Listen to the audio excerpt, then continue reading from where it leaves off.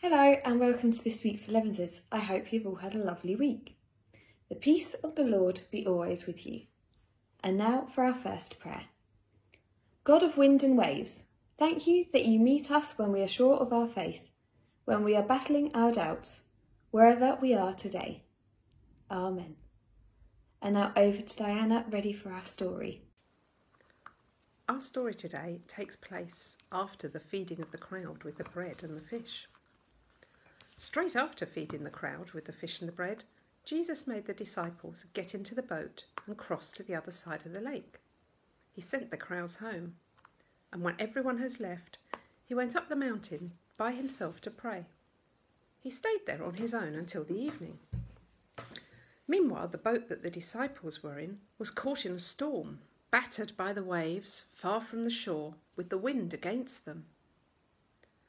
Early the next morning, Jesus came walking towards them on the water.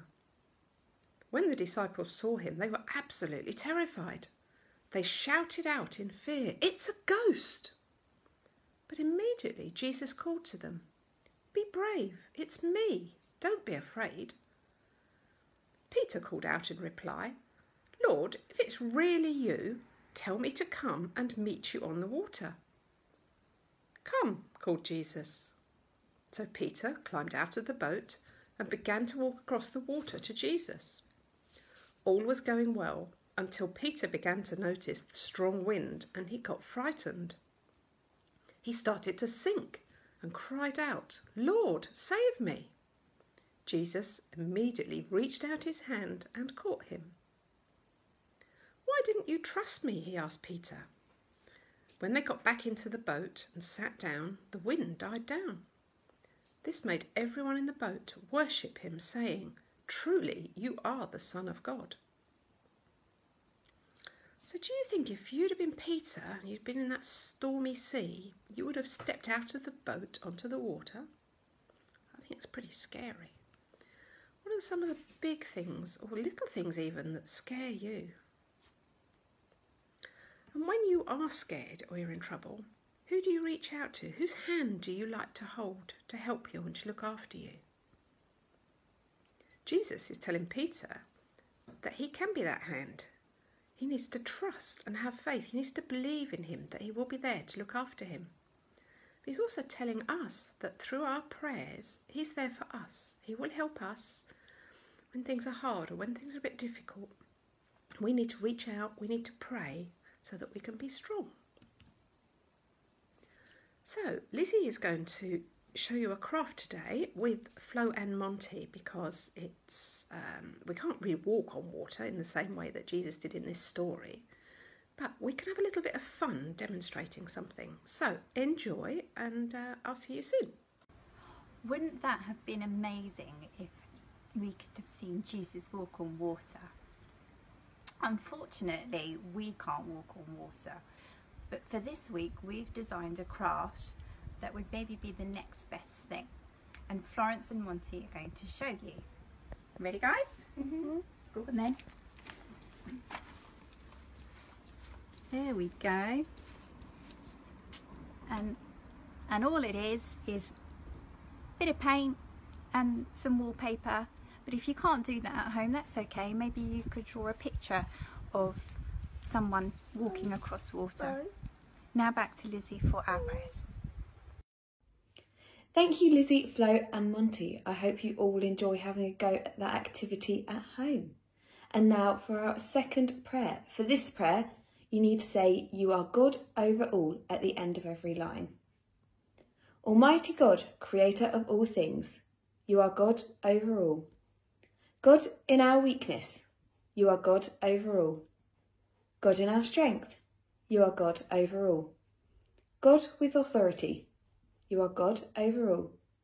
God in our doubts and fears, you are God over all. Almighty God, you are God over all. Amen. And now we say our family prayer. Our Father, who art in heaven, hallowed be thy name.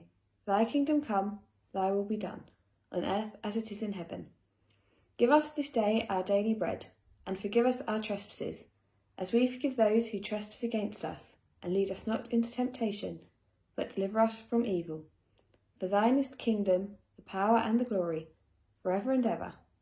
Amen. And now our song for this week is our Lighthouse song.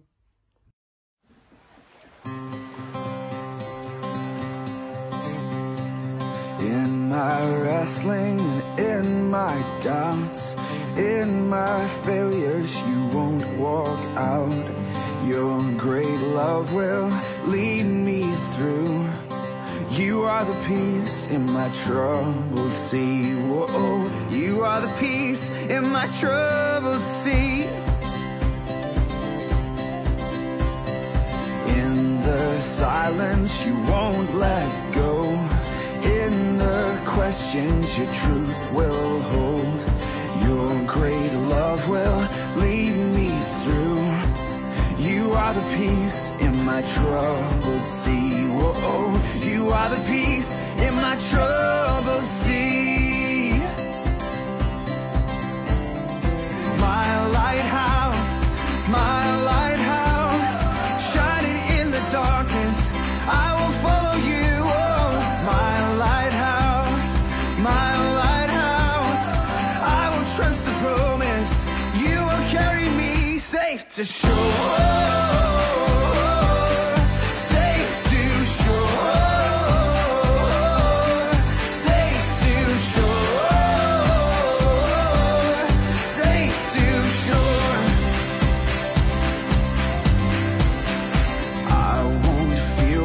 Tomorrow brings. With each morning I'll rise and sing. My God's love will lead me through. You are the peace in my troubled sea. Whoa, you are the peace in my troubled sea. Oh, you are my light, my lighthouse, shining in the darkness.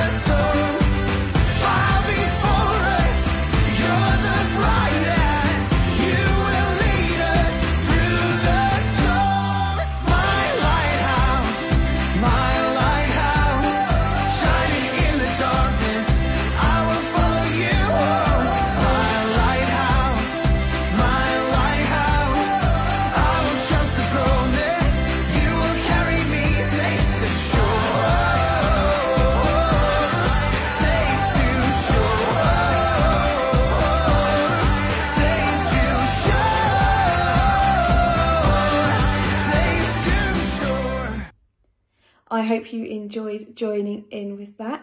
And now for our final prayer. Lord Jesus, as we go through this week, help us to step out in faith, remembering who we walk with, knowing that you have authority over all. Amen. So since the weather is meant to be really lovely and sunny this coming week, maybe you can get out your paddling pools and swimming pools and see if you can manage to walk on water. Please send us pictures of anything that you get up to. We'd love to see them. The blessings of God the Father, Son and Holy Spirit be with us all.